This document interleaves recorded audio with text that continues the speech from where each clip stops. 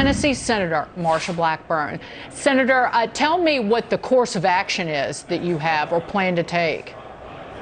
Dagan, what we will do is look at it from several different committees that are standing committees here in the Senate.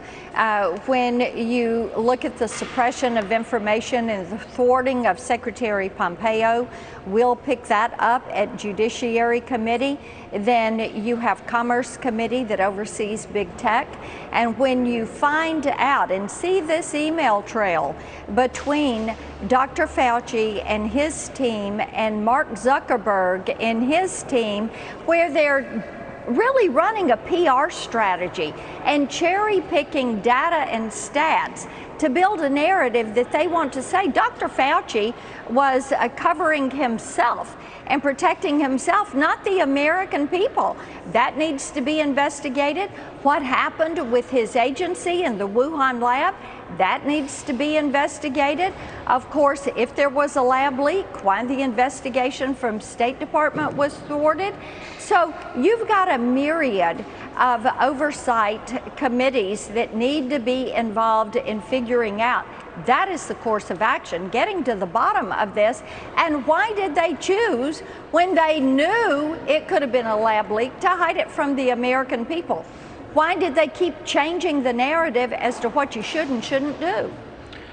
Senator Blackburn, will Mark Zuckerberg be called to testify on this issue? Mark Zuckerberg should be called to testify on this issue. Dagan, look, 3.5 million people on the face of the earth have lost their lives because of COVID.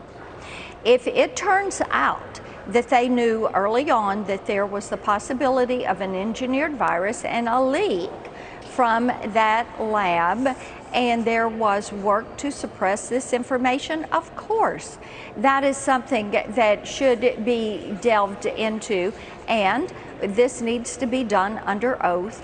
And, you know, think about the people that have lost their lives or livelihoods because of COVID. The children that lost a year of learning, that have been disadvantaged because that are now suffering physical and emotional problems because of this. The American people deserve to know what happened with their tax dollars as far as this research goes.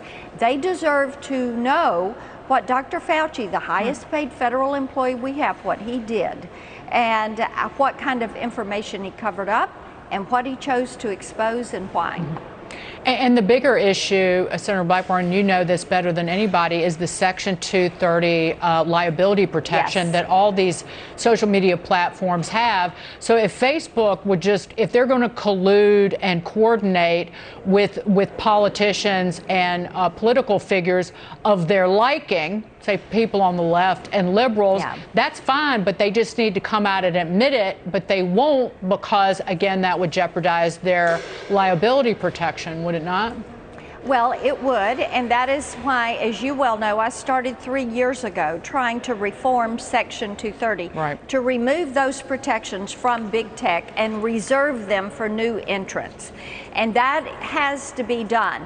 The virtual youth protection agenda, looking at privacy, data security, antitrust, and Section 230 reform, these are things I think you'll see us make some headway this year.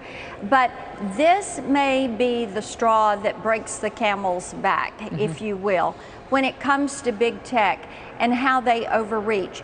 The fact that Mark Zuckerberg contacted Dr. Fauci and said, hey buddy, I want to help you with this.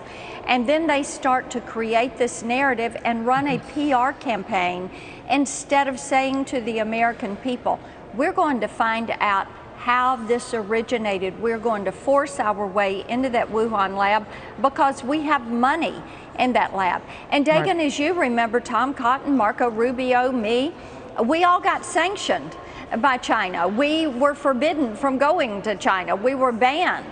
They didn't want us there. Of course not. They didn't want Mike Pompeo doing an investigation through the State Department because of what they knew people may find. And the WHO was covering for them. So coming clean for the WHO, for the Chinese Communist Party, for what you had Fauci doing with the lab, we need to know those answers. And Facebook. Senator Blackburn, great to see you. Thank you so much for your time, always.